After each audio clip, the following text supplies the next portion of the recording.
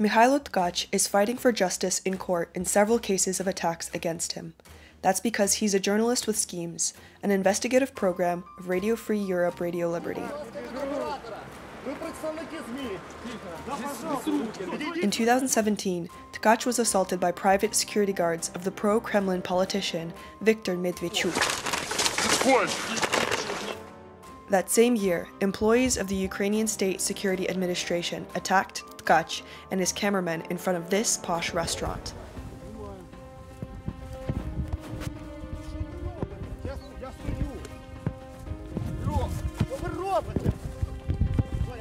The attack happened as a son of Yuri Lutsenko, then Ukraine's prosecutor general, celebrated his wedding at the restaurant. Many top Ukrainian officials were among the guests. Таких випадків багато.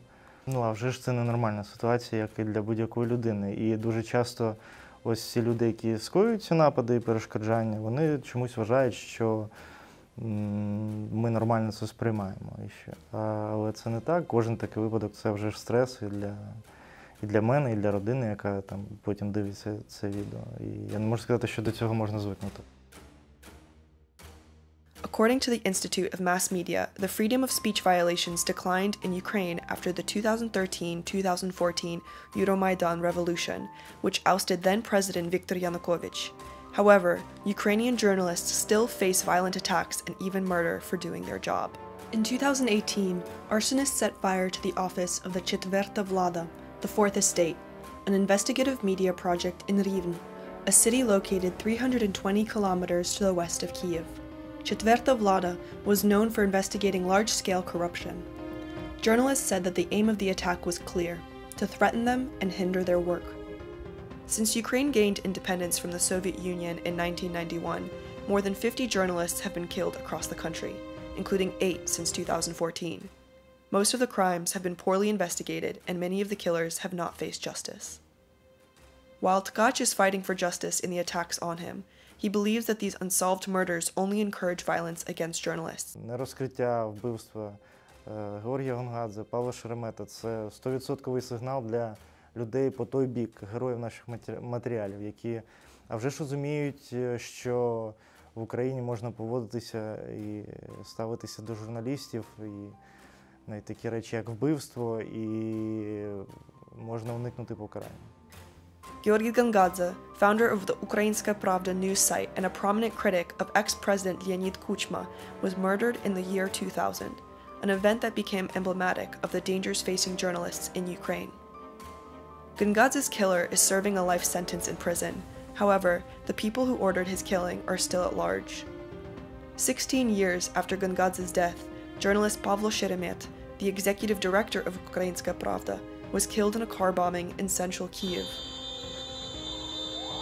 The police only managed to arrest suspects in the killing 3 years later. However, it soon became clear that the evidence against them is not strong.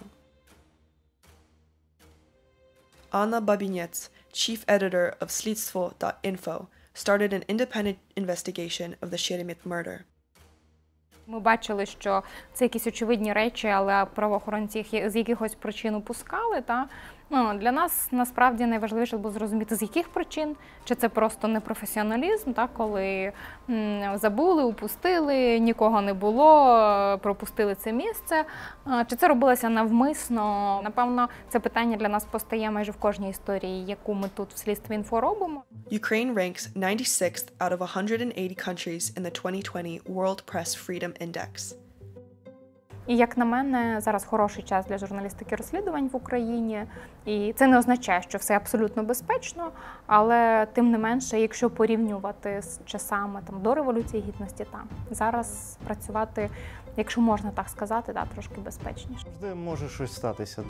Я взагалі намагаюся не думати про якісь наслідки. Я просто розумію, що я роблю правильні речі для суспільства. Я бачу реакцію суспільства, коли люди зустрічають на вулицях, в метро і дякують. Я розумію, що є підтримка, є реакція.